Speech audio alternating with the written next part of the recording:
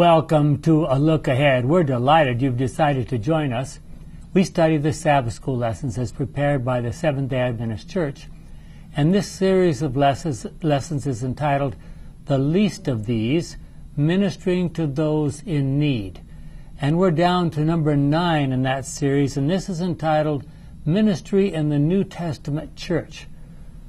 What does that make you think of? What comes up to your mind when you say ministry in the New Testament church? Well, that'll be our discussion today. As usual, we begin with the word of prayer. Father, we have gathered here to talk about your word, to remind ourselves of the events that happened so soon after you were here on this earth. Those people who came together and did a marvelous work and spread the gospel so quickly to many people. Help us to know what their secret was and how we might exemplify that in modern times is our prayer in Jesus' name. Amen. Amen. Well, Matthew 28:18 through 20 has been considered to be a mission statement for the Christian church. I'm sure you're all familiar with it, but let me just read it for a moment. Jesus drew near and said to them, he's talking to his disciples, I have been given all authority in heaven and on earth. Go then to all peoples everywhere and make them my disciples, baptize them in the name of the Father, the Son, and the Holy Spirit, and teach them to obey everything I've commanded you. And I will be with you always to the end of the age. Okay? How much does that include? Could we today go teach, baptize, and make disciples, or is that just the pastor's work? I wondered about that when I read this. It's something we automatically sort of think it's the minister's work. Yeah. Jesus also said we should do everything else he commanded us to do. Have you stopped to think about how much that includes? Well, what happened during the ministry of Jesus himself? Think about those 3.5 years that he was in his ministry. What happened during those 3.5 years that led to his disciples to organize this new community the way they did? Did he give them directions? Okay, after I'm risen from the dead, I want you to do this and this. Maybe in the time after he arose from the dead, he said those things. That's a possibility. Because they sure didn't have that idea while he was alive. I think all he did was the teaching that he had gave out before he died. He told them basic principles. In many places he says, well, you've heard it said, but I'm going to tell you a different twist on things. And with that, they exercised their brain, and when he was gone, they picked up. It's interesting, if I were to ask you just off the cuff, where did the disciples come from? I think most of us would end up guessing, at least, that most of the disciples originally came from Galilee.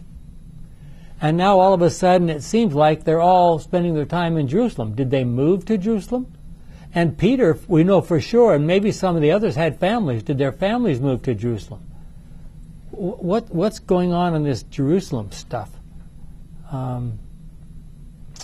And we know that... Well, when you're elected to Congress, you have to go to... I see, okay. You have to go to where Congress is. Yeah, and Peter gets up and gives his first speech, and all of a sudden there are 3,000 people, and not very long later, there are 5,000, and that's just counting men. Where do you put a group like that? And how do you feed them? Where do they sleep? I mean, how many of these people were living in Jerusalem? What they had to say was something far better than what they've been raised with. Yeah. And so. But you just mentioned something. Were they all living in Jerusalem? Obviously not. When we read the history of, these folk were from all over who went there. Yeah. So what happened here? It's interesting that there is some hint. Someone came along, and I don't know what their aim was, about 10 years after Jesus died, and did a kind of survey of how many people were attending Passover, and he estimated that there were 2 million. 2 million people. How did Jerusalem accommodate all those people? Poorly. Poorly, probably. And we know that that's exactly the time the Romans chose to attack Jerusalem, when the city was completely full of Passover. Ellen White says that if the Roman army had attacked at a time when there was a normal population in Jerusalem, they probably could have survived quite a long time. But here you got 2 million people, at least a major portion of them, jammed in the city, and all of a sudden, here's the Roman army sieging the place.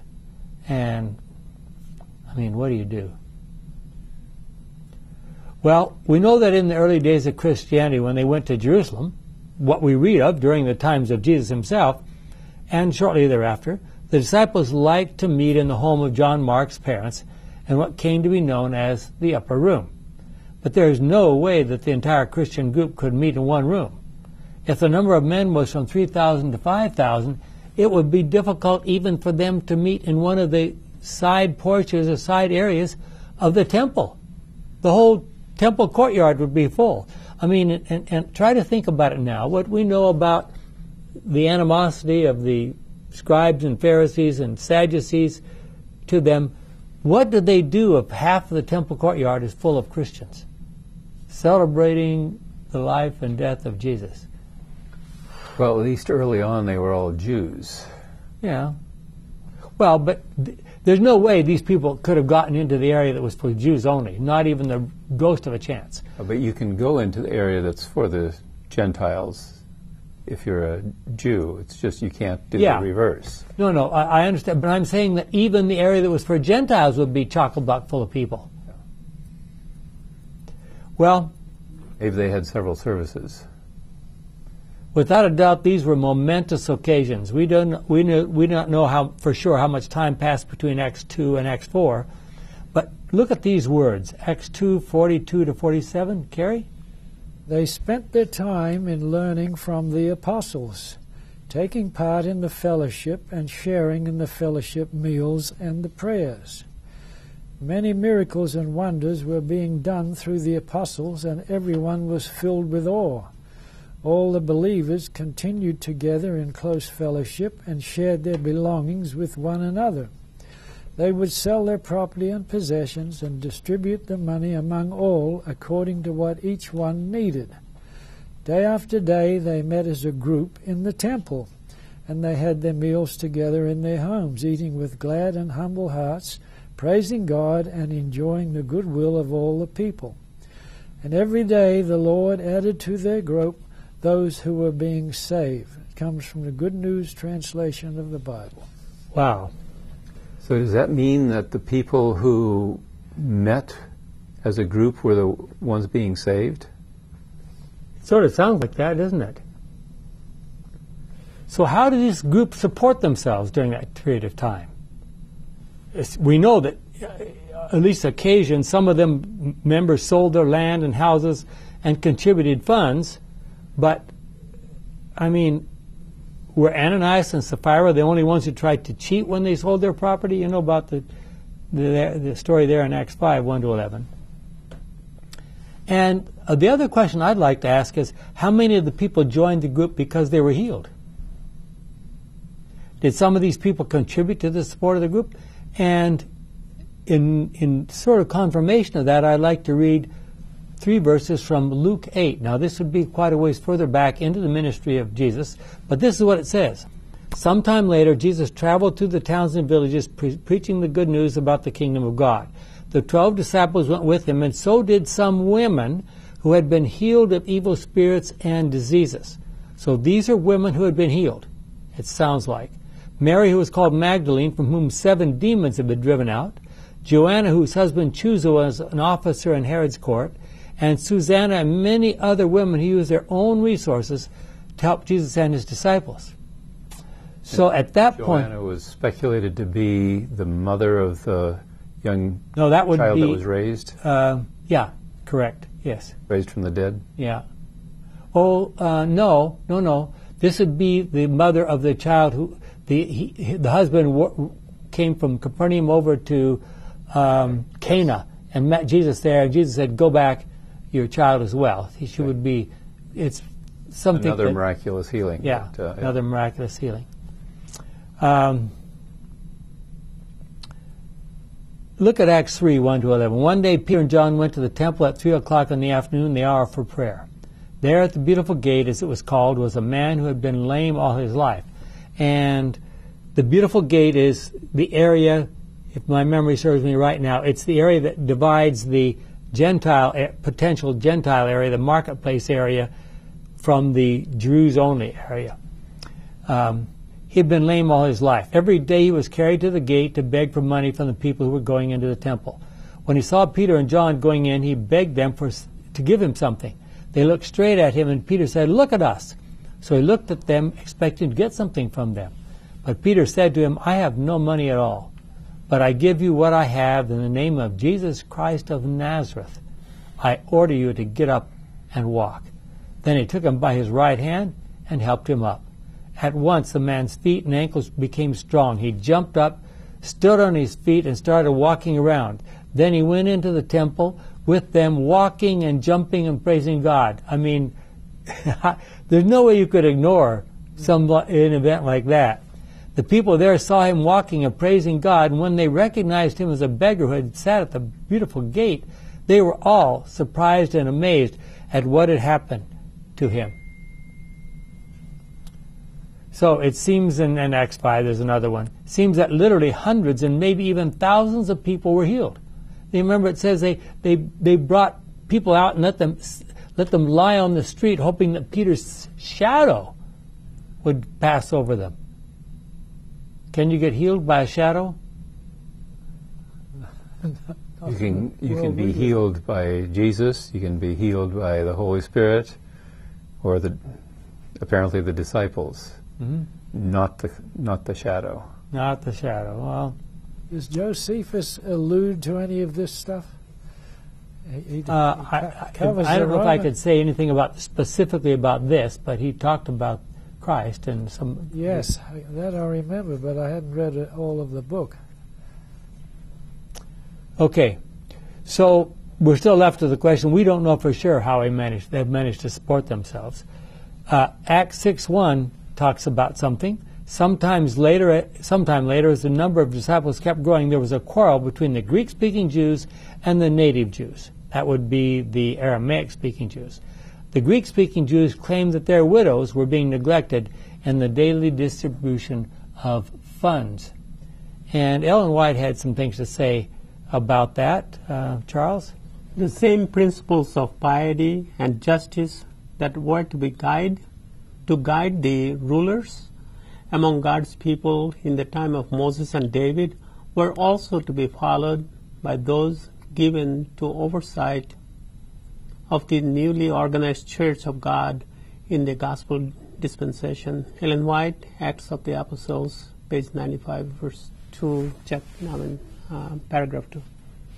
I want you to, and you out there, I want you to imagine in your minds what it was like to go to the temple early in the morning, and there would be some of the disciples preaching and talking about Jesus, wonderful stories about Jesus.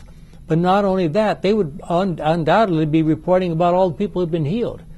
I mean, how would we feel if we just came to church on Sabbath morning and people are talking about miraculous healings and maybe even people raised from the dead, and you're hearing stories about Jesus that you've never heard before? It must have been a marvelous occasion. So now, let's talk about the organization. Would you call it a commune? Would you call it a kibbutz? Good Israeli term. Similar to the New Testament model. Could we do that in our day?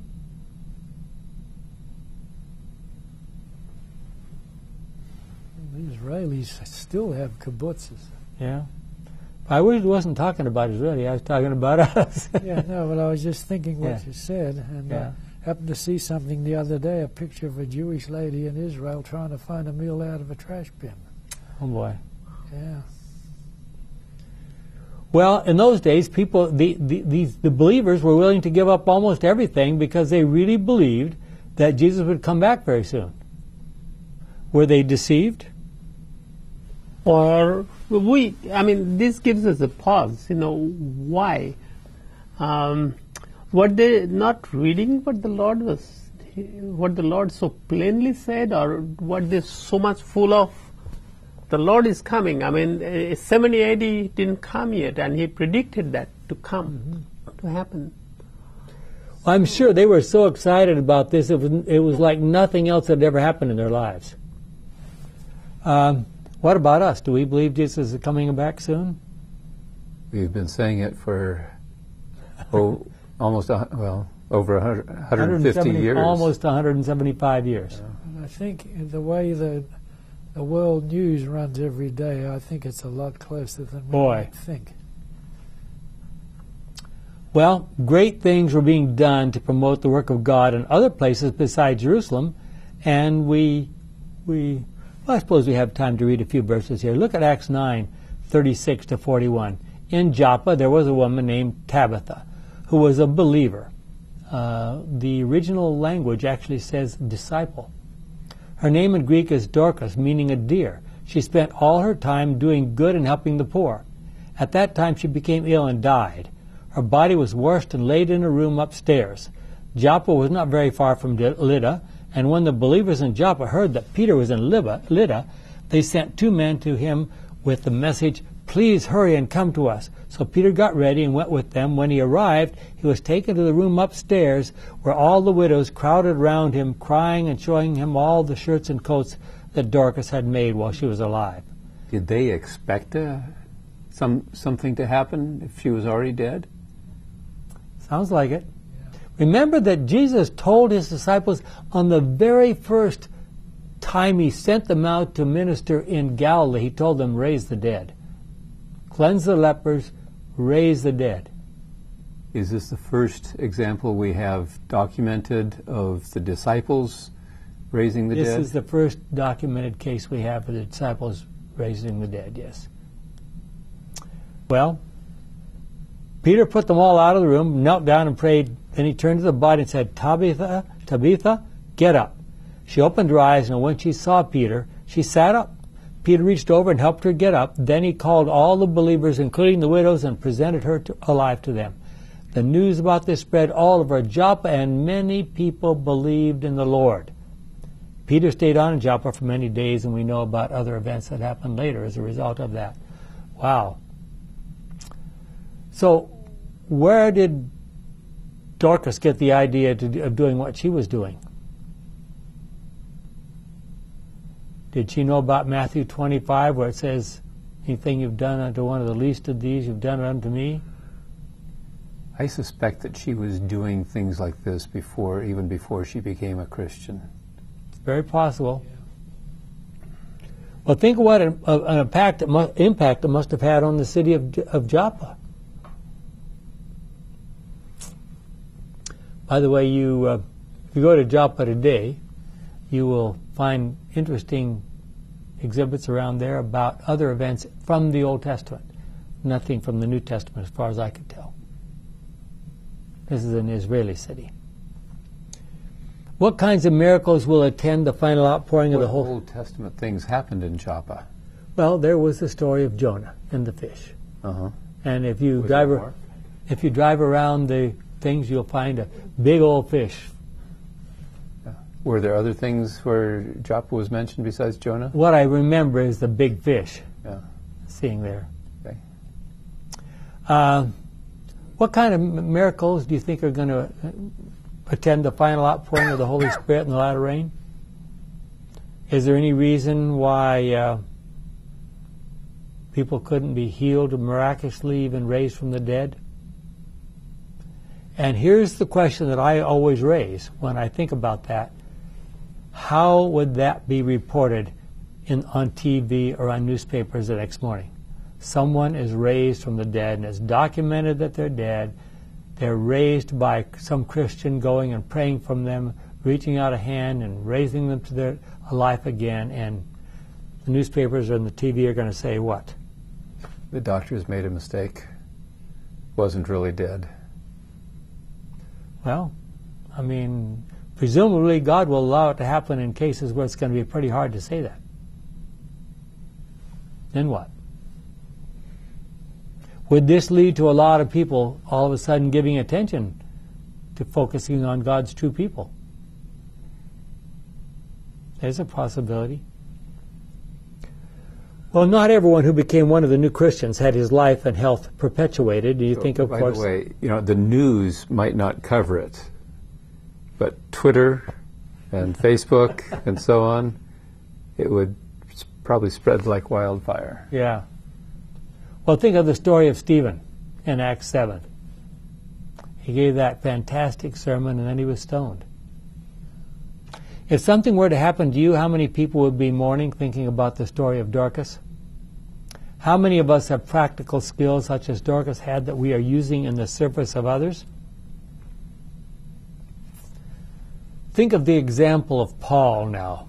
After that dramatic conversion on the road to Damascus in Acts 9, 1-25, he spent about 3 years studying and preaching and preparing himself for a new ministry.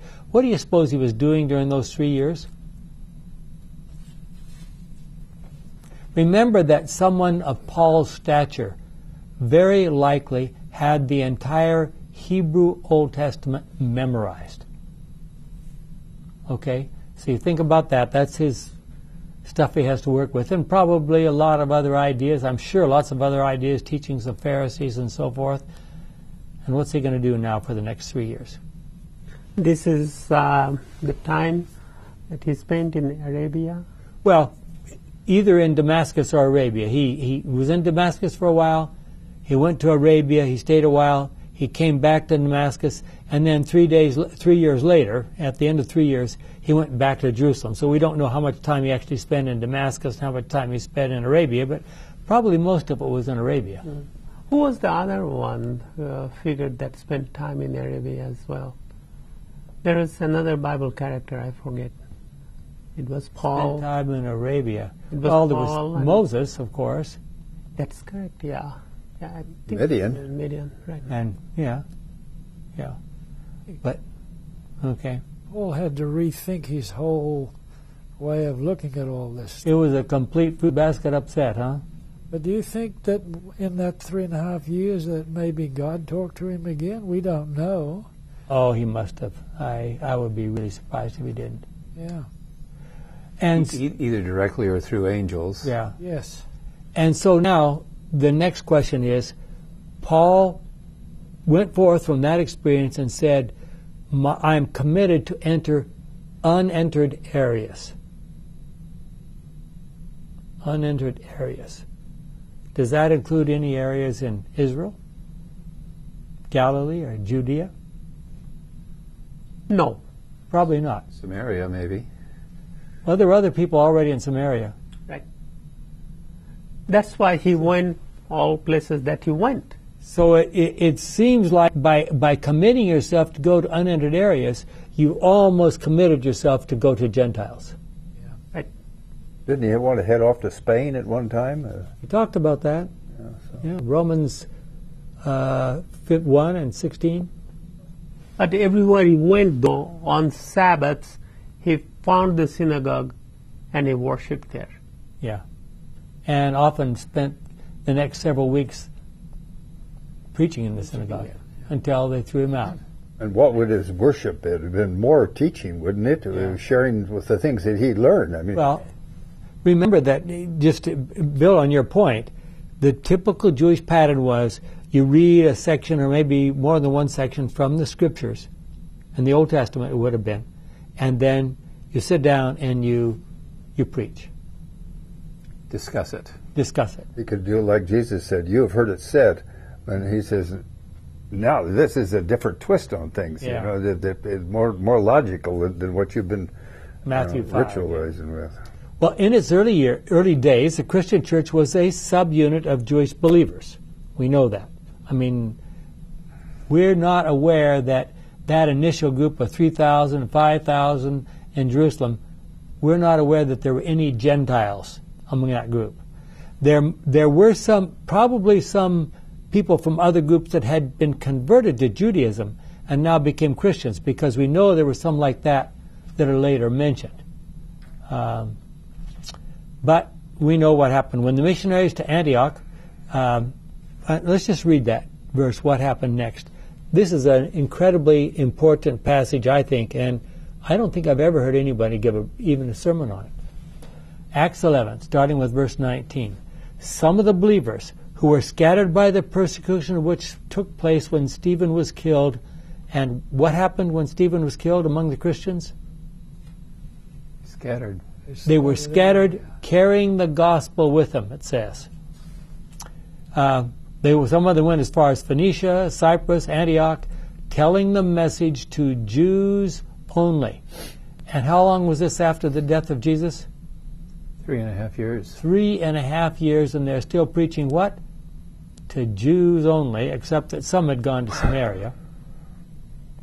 But other believers who were from Cyprus and Cyrene is a city, or was a city, in Libya, went to Antioch and proclaimed the message to Gentiles also. What the Greek says literally, to those who spoke Greek. That's what it says literally. Also telling them the good news about the Lord Jesus. The Lord's power was with them, and a great number of people believed and turned to the Lord. I want you to think about this for a moment. Someone shows up, starts preaching the truth in the local, what we would call the local language in Greek, and what do you suppose the Holy Spirit and the angels are doing? They are out there, they are working as hard as they can in a place like that. For the first time, finally, they're spreading the gospel to Gentiles. Well, soon Paul and Barnabas were sent off. They began speaking the truth there in southern Turkey and spread the gospel to more Gentiles, and pretty soon there was that crisis that led to the Acts 15 conference we know about. Well, let's talk about spreading the gospel. How well is the Seventh-day Adventist Church doing in reaching out around the world? We have, in relatively recent years, talked about the 1040 window. What's the 1040 window? On both sides of the equator. Okay. Working out. That's what they're starting to concentrate on, have for some time, and getting results. Yeah. Okay. Well, the result, partly of that and partly of what happened before that, more than 90% of the membership of the Seventh-day Adventist Church is now located in less developed countries. Since we are a representative organization, that means that most of the people working at the General Conference should be coming from those countries. Is that a problem? And when they vote at the General Conference and they want to bring in their ideas about how things should be, is that a problem? I think we've seen a change. There are some coming in. I wouldn't say there are a lot. Mm-hmm. Yeah. It all depends upon what those ideas are. Yes. Of course, the big issue in recent years has been the ordination of women. Yeah. It's been a huge issue. You shouldn't have brought that up. Well, we deal with non-issues. That's the problem. So what if all the local churches were general conferences? How fast would the message spread? I would like to say that in a little slightly different way.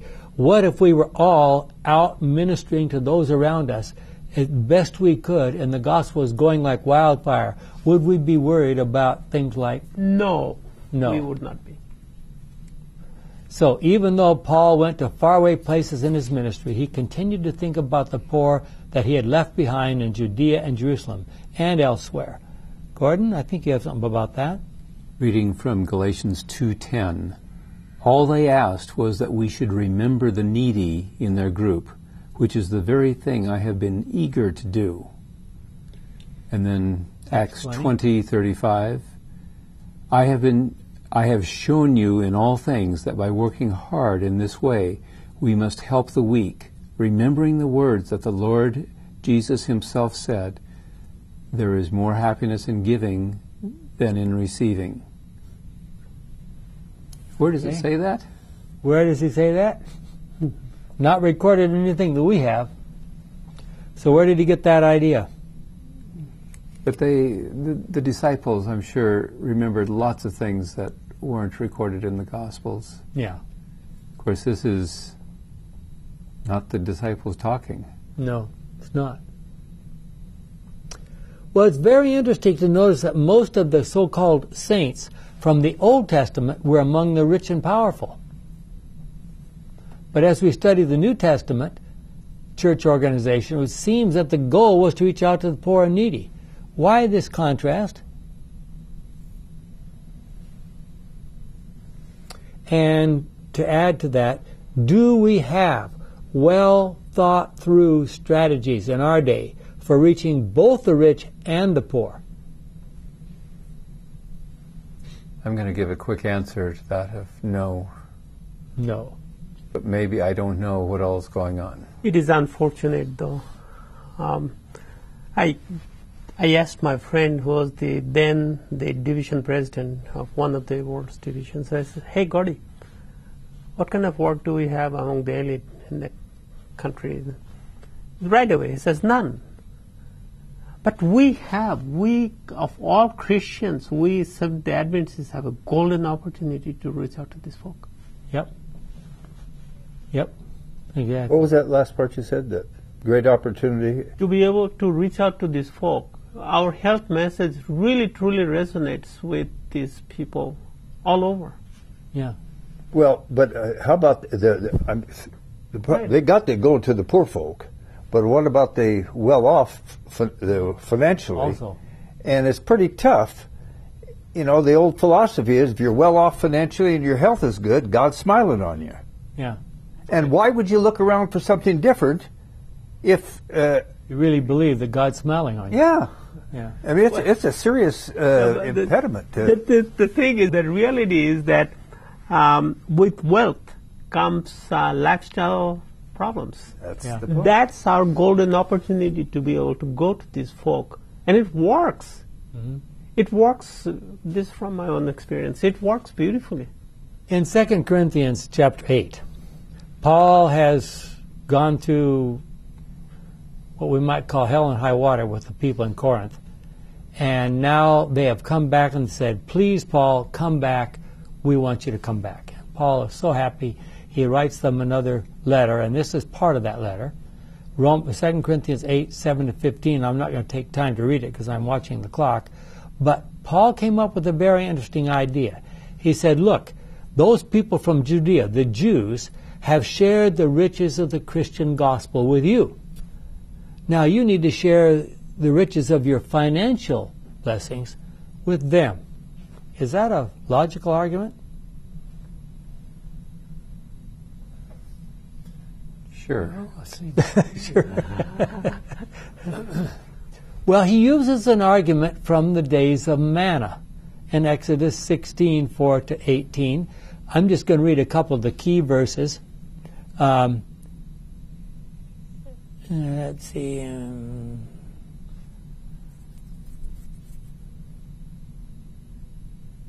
Let's go down to 18. 17 and 18, Exodus 16. The Israelites did this, some gathering more, others less. When they measured it, those who gathered much did not have too much, and those who gathered less did not have too little. So what's happening there is the angels sneaking some stuff from these guys who got too much, and they're giving it to the people who not too little. What do you think is happening there? I think it vaporized. The people who had too much. But what about the people who had too little? It multiplied. Okay. Yeah, okay. Well, so what Paul is saying here, that church members shouldn't give just impulsively. Someone makes a big appeal and whatever, give to this particular cause, and everybody wants to give. But he said you must do it routinely. You must set aside money for the support of the ministry and the support of the needs in other parts of the world. Does that principle still apply to us? Well, it's there if you want to join in. Let's put it that way. I get mail every day about stuff like that. Yeah. So, to what extent should we be giving to local needs, even outside of the church organization, versus giving to the church for needs in other parts of the world? How do we make those choices? Is that a challenge? Do we give to the person on the corner? Yeah. Well, many scholars have recognized the book of Romans as a kind of Magna Carta for the Christian church. Beyond explaining why Jesus had to die and discussing other very important issues in that book, Paul had some very interesting words to say in Romans 12:1 and 2. Jim? So then, my brothers and sisters, because of God's great mercy to us, I appeal to you. Offer yourselves as a living sacrifice to God, dedicated to His service and pleasing to Him. This is the true worship that you should offer. Do not conform yourselves to the standards of this world, but let God transform you inwardly by a complete change of your mind. Then you will be able to know the will of God, what is good and is pleasing to Him and is perfect. So, now, what does it mean to offer yourselves as living sacrifices? Is God saying, I don't want dead pigeons anymore, I don't want dead lambs? What do you think?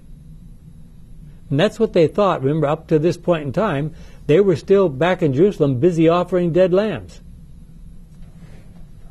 And God says, I don't want that.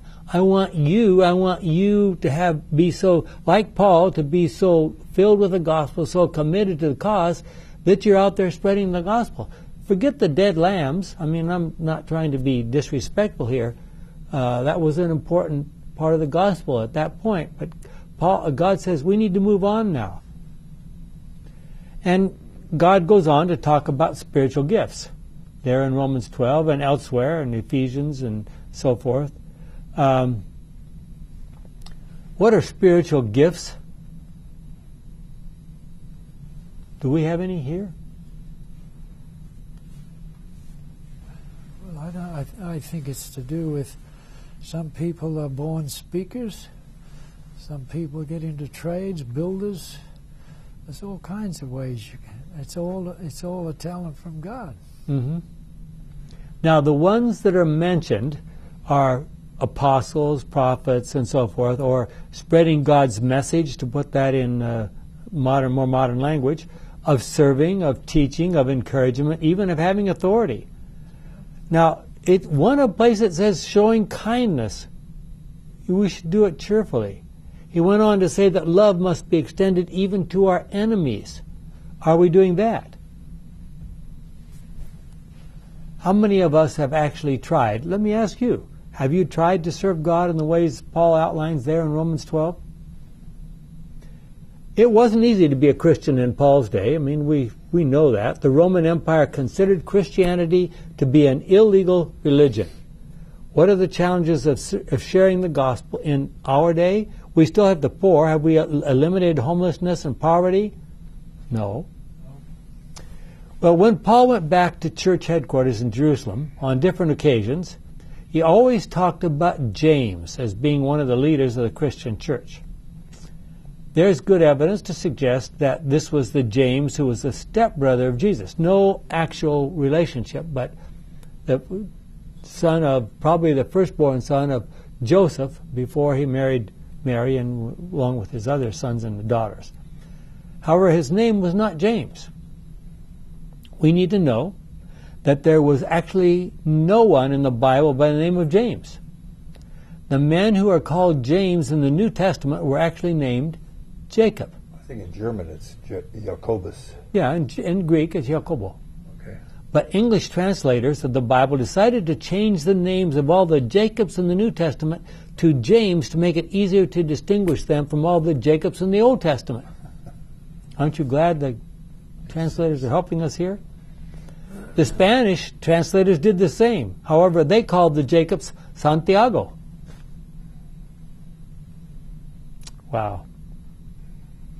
Well, in any case, this James or Jacob, who wrote the small book of James, had some very clear things to say about spreading the gospel and living a Christian life. He says in James 1:27, what God the Father considers to be pure and genuine religion is this. Pure and genuine religion. To take care of orphans and widows in their suffering, and to keep oneself from being corrupted by the world. Now, how often have you heard pastors get up and say, oh, let's all go out and take care of the widows and the orphans? Don't we believe in pure religion? Or do they say, let's do that this afternoon after we meet here, or tomorrow? Fine, I'm just asking you if you've heard the pastor say that. Mm-hmm. Not often. Not often. Okay. Well, look at James 2, 1-9. My brothers and sisters, as believers in our Lord Jesus Christ, the Lord of glory, you must never treat people in different ways according to their outward appearance. Suppose a rich man wearing a gold ring and fine clothes comes to your meeting, and a poor man in ragged clothes also comes.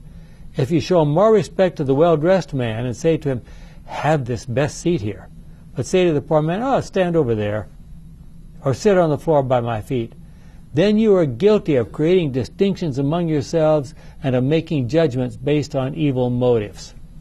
Can you think of any other basis on which people might discriminate in our day? Listen, my dear brothers and sisters, God chose the poor people of this world to be rich in faith and to possess the kingdom which he promised to those who love him. But you dishonor the poor. Who are the ones who oppress you and drag you before the judges? The rich. They are the ones who speak evil of that good name which has been given to you. You will be doing the right thing if you obey the law of the kingdom which is found in the Scripture. Love your neighbor as you love yourself. And we could go on, but let's. And James 5, he really comes out with some woes against the rich people, doesn't he? Why does he speak so strongly against the rich?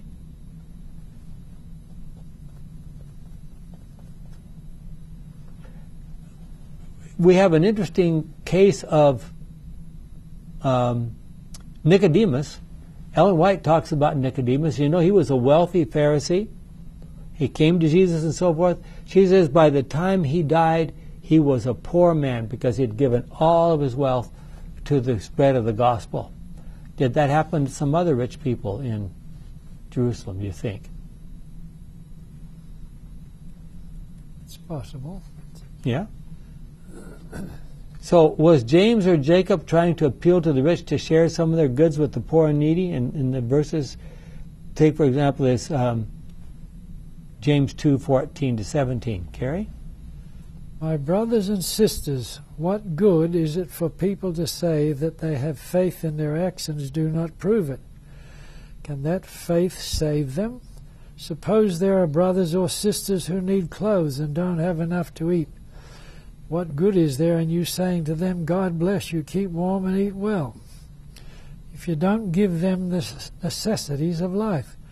So it is with faith. If it is alone and includes no actions, then it is dead. Okay, here's a question. You drive down the corner and you stop at the stoplight and you're getting ready to make a left turn, and there standing on the corner is someone in ragged clothes asking for money.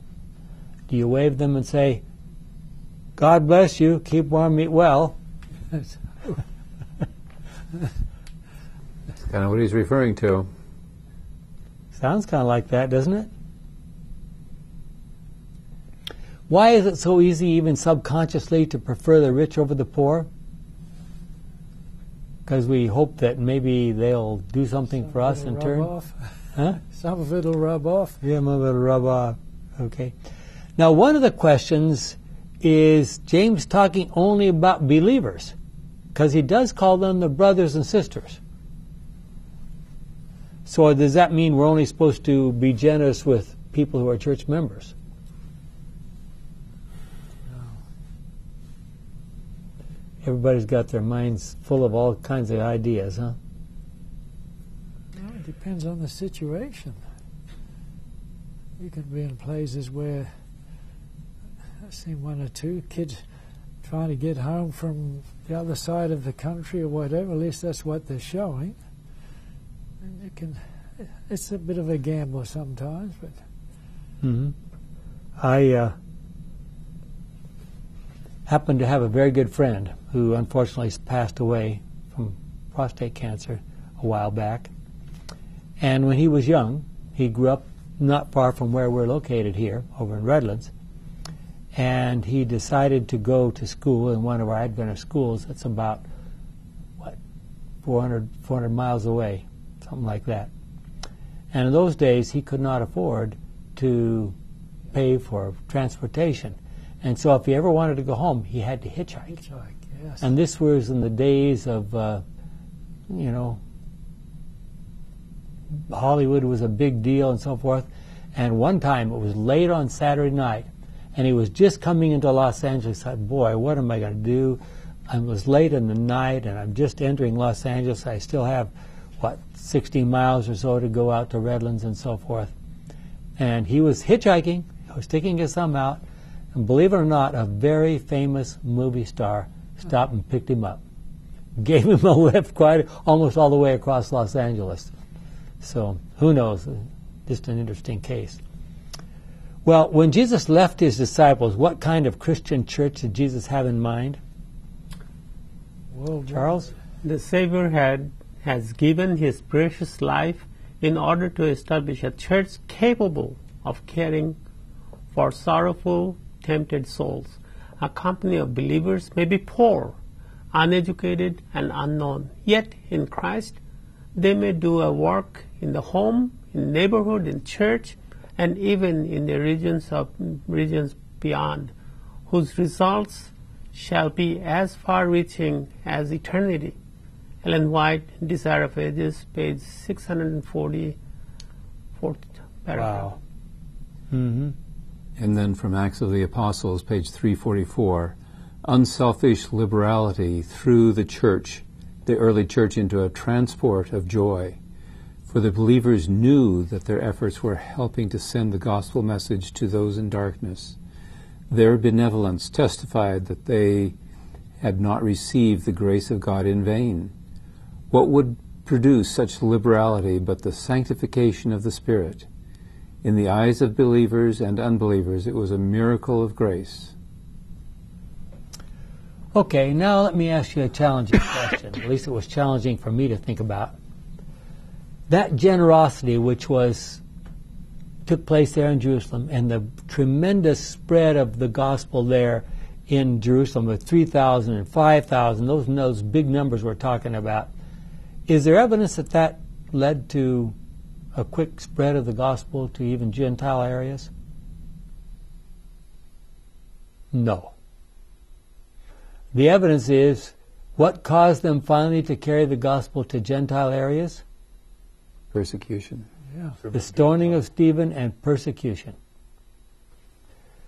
Do we need a few stonings today? When there's as Revelation says, there's a mark of the beast, which we call a national Sunday law. When that happens, is there going to be a mass exodus from some Adventist ghettos in certain places? What do you think?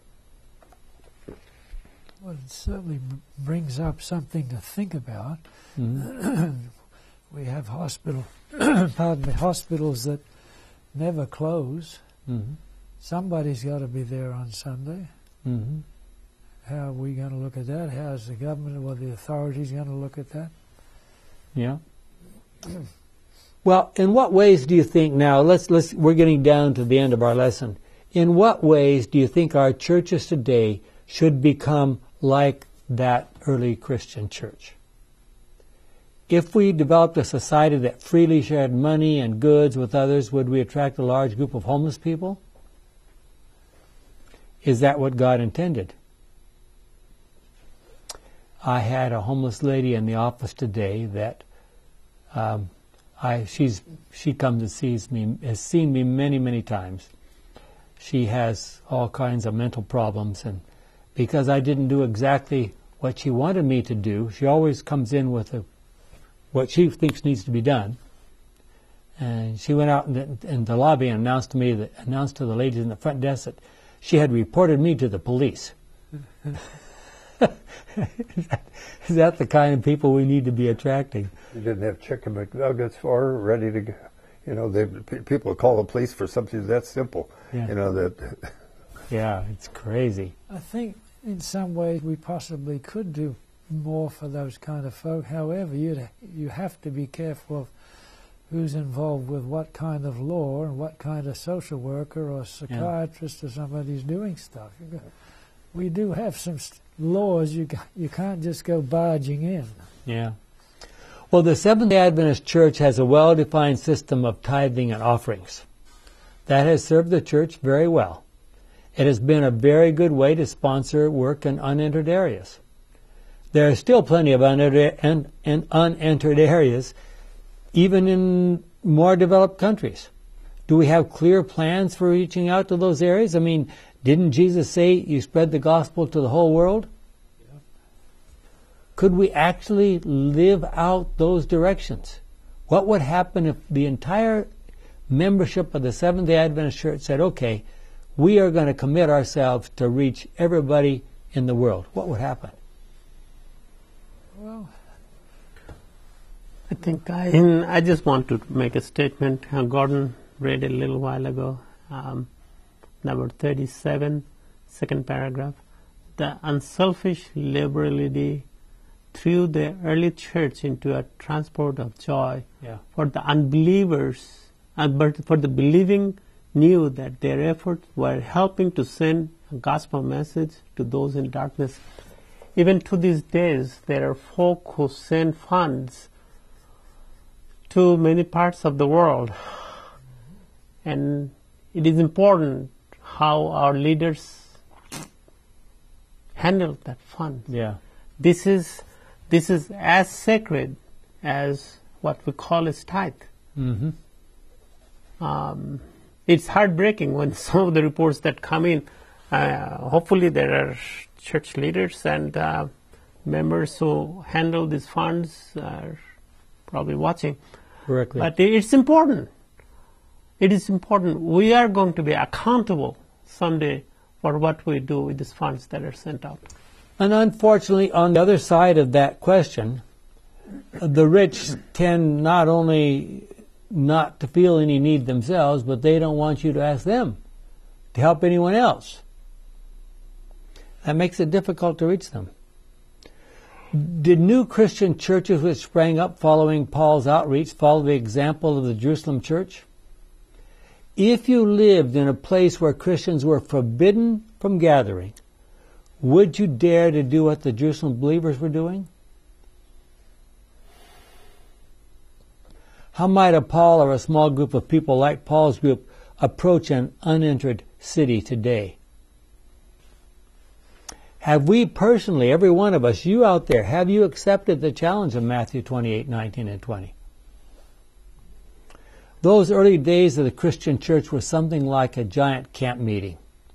Camp meetings are great to attend. Probably all of us have at one time or another. And they work for a while. However, sooner or later, some people are going to have to find ways to support themselves and others in the group. Today, should we be selling our property and houses to support the work of the Seventh-day Adventist Church? We've read Acts 2, 41 to 47. In these verses, we should see that there were 5 main areas of emphasis. Worship, fellowship, community services, reaping, and discipleship. And we need to remember that community services include miraculous healings and even resurrections from the dead. Are we doing any or all of those things? In the early days, the Seventh-day Adventist Church had a fairly well-known group, mostly women, who formed Dorcas societies. These people gathered food, clothing, made things, collected unused items, and helped the poor. Do we need more of those kinds of societies today? Well, we don't have time to go through this now, but if you read through the spiritual gifts that are described in places like Romans 12, 1 Corinthians 12, and 1 Peter 4, how well are we doing at reaching out and doing those kinds of things? In that early Christian church, many women must have spent nearly full time preparing food. Would that be a spiritual gift? I think my wife has a spiritual gift of being a hostess. She does a marvelous job. She would be embarrassed to hear me talk about it, probably. It's important to remember that spiritual gifts are not just given to please us or for our personal benefit. They are given to help spread the gospel. So how do you relate to your church? Do you think of it like a musical society which you attend once a week and sit back and enjoy the performance? The church was intended to be a place where everyone, every individual, is involved in ministry. How well are we doing at that? Our lesson is focused on reaching out to the poor, the needy, and those who are suffering. So what plans do we have for reaching those who are not suffering? Do we recognize that as we reach out to touch the lives of other people around us, we are supposed to be developing long-term relationships which lead to what? Some of them joining in God's people. When speaking about the church and doing evangelistic programs, do we frequently refer to the inspired Word of God rather than just giving our own ideas? Unfortunately, there's a large group of people who tend to go out, oh, I've got some exciting new idea about this or that or the other, and there's not too much of the Scripture being mentioned. Unfortunately, there are times when certain issues have split the membership of Christian churches. Who wants to join a church that's fighting? Well, thinking about what happened with the disciples, just before Jesus left, he washed their feet. How soon after he was gone do you think the disciples started washing each other's feet? Remember, that was the job of who? The servant. A slave. Well, think about all the things that happen in your church. The list of the things that the church is actually doing to try to spread the gospel, reaching out to other people and so forth. How many of those things are you involved in? Are you reaching out to your neighbors? Are you passing out literature? Think of the host of things that you could be doing. And are the Adventist churches doing very well at that? There are other Christian groups that are passing out literature all the time, and even to the annoyance of some people. But we don't need to be doing that. We need to make things available to people. We need to befriend them. That's probably the biggest issue. Befriend them and let them know that we care about them, that we want to help them, and we want them to be in the kingdom of heaven. I hope that's what you're doing each day. Our kind and loving Father, we thank you for this lesson and this message. May we be inspired and committed to doing things that we haven't thought of before, perhaps, to spread the gospel. We want to be more like you. May that be so each day, is our prayer in Jesus' name.